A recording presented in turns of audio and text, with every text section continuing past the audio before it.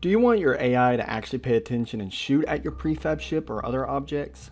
Well, that's great, because we're here to tackle just that. Costello Espinoza requested this, and boy was I happy to find out this was a 3-node script. Let's get right into it. Okay, for map setup, you're just going to want, of course, your AI that you already have, and the objects that you want them to shoot at. And it has to be dynamic, so you could even use a blocker in this instant, and it would work, and it would just shoot what looks like your prefab, even though they're technically shooting an invisible blocker. But for this example, we're just going to use a regular old block, and it has to be dynamic because it has to be pulled into the node graph, and that's it. This guy's already set up. He's just basically vanilla settings, other than the fact that he's a grunt and he's on my team. That's it. Team 1, that's it. So let's go ahead and pull our cube into our node graph and get the show on the road. I didn't name the block, but you might want to, depending on how you do it. The event we're going to start with is just on gameplay start in the regular events tab. The next one we're going to work with is in AI modifiers. We're going to go up here to AI, modify AI targetable list. Go ahead and plug that in here. Plug this in like that, and then the object to the object. And that's it. All 3 nodes. That's all you gotta. That's all the nodes you're gonna have to use.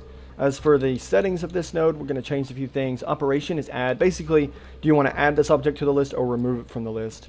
So that's how you do that. This will also work for removing players from the targetable list, even if they're not on the same team, so keep that in mind. Team. You're going to want to make sure this is not the same team that your AI that you want shooting it is on. So like mine is team 1. Make sure that cube is not on team 1, and then they will shoot at it. Basically, this is the team allegiance that the object will have. It will not be the team that chooses to shoot it. It's going to be just the allegiance. There we go. Priority is how big of a target you want this to be, how important of a target. I'm going to set it to just 1. 1's the maximum.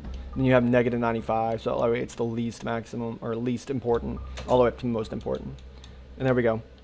We can test it out. That's all you got to do. I'm over here. Shouldn't have spawned over here, but it is okay. He's just shooting away at that cube. He's going to keep on shooting. We can do whatever we want. He's just going to keep on going. He don't like that square. He don't like that cube. And he's just going to take his anger out on that. But that's how you get AI to target a specific object on the map. That easy.